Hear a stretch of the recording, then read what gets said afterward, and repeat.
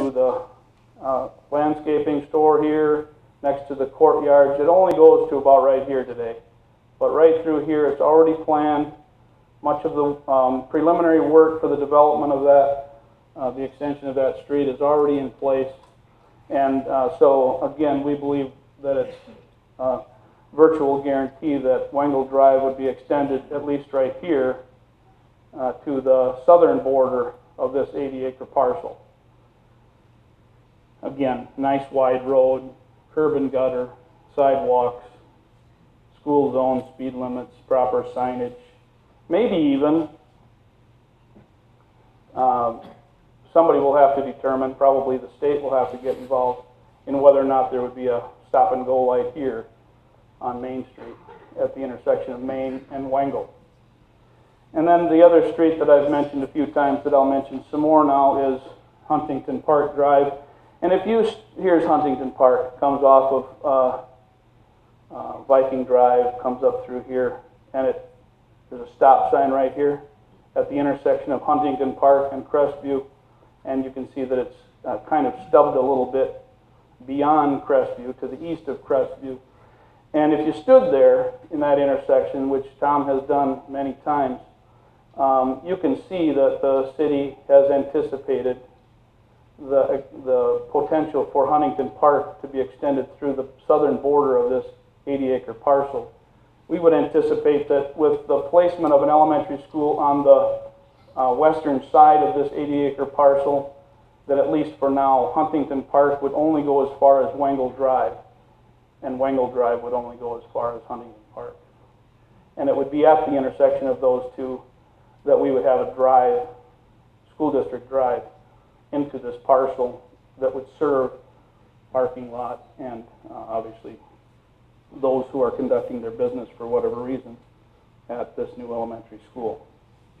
We've had a couple of folks mention bike trails and how wonderful it would be for the children who were living on this parcel and who were living in this neighborhood, these neighborhoods on the east side of town, to have the opportunity to safely travel both by bicycle and foot, and we welcome that. We believe that this community, this neighborhood would welcome and easily be served by pedestrian and bicycle traffic. We believe that there are a number of children, in fact, who live in this area right here, and a number of children who live in this area right here that would welcome the opportunity to walk and or bicycle to this new elementary school. We believe, in fact, we don't have evidence, we haven't studied this, but it's likely that more children, because of the nice quietness of these areas, these neighborhoods, more children are likely to walk or bicycle to this new school than what are currently walking and bicycling to Pineview Elementary School. We've had a couple people ask, hey Tom, what's the hurry? Why this meeting so quickly? And frankly, we're not necessarily in a hurry, but we want to stay on a nice steady track of making sure that this project continues to move forward. The referendum that you approved was 10 weeks ago, and good work by a lot of good people has again brought us to this point. We're proud and excited to bring this piece of property to you for your consideration. We want to give this project every reasonable opportunity to be complete in time for the start of the 2019-2020 school year, and we need to stay on a good steady pace to do that. We pursued one property that took us a few days or maybe even a week or two, and then we were informed that that property was not for sale. This is the second of our two highest priority properties that rose to the top of that initial analysis. And if we lose this opportunity, we would take a significant step backward. We would lose, again, some precious time. We will settle on yet an unidentified, but certainly less desirable property. A couple people have asked about the location of the bus maintenance facility. Part of our referendum was to build a new bus maintenance facility, and we certainly intend to build one of those.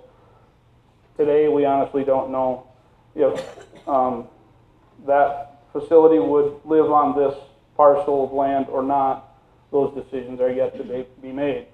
Our focus has been on, at least primarily on, the construction of this new elementary school, obviously the largest project within that referendum effort. But again, if you've got a question about, or comment about, or an opinion about where a bus maintenance facility should live, you're welcome to share those thoughts with us as well. Okay, so those are Tom's prepared comments for you, and now I think would be an opportunity, Mr. Chairman, if you're okay, to entertain some questions. I'm guessing somebody in the room has a question. Is there a time limit, Tom? Board, no time limit? Okay. But please limit your comments and be direct. There is a microphone, and I think we're asking everybody to step up to that and ask their questions. So the first gentleman right here. State your name and your address too, please, for the record.